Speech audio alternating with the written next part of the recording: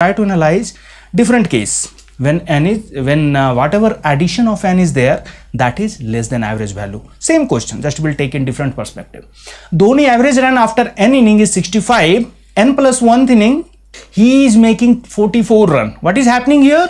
44 is less than 65.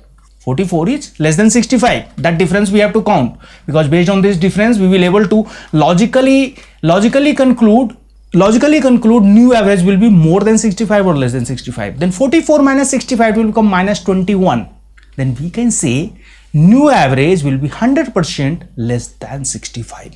Then what is happening here? Second case, in case 1, second situation is if n is increasing, s will increase but average will go down.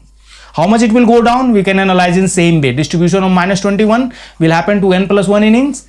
Average will go down by this. Okay, again we can analyze here. If you want to analyze in same way, factors 21 divided by n plus 1 can be factor of 21. If you want to keep the new average as an integral value, if you want to repeat the condition, same condition, new average of Dhoni should be integral value, then n plus 1 should be a factors of 21. You can calculate.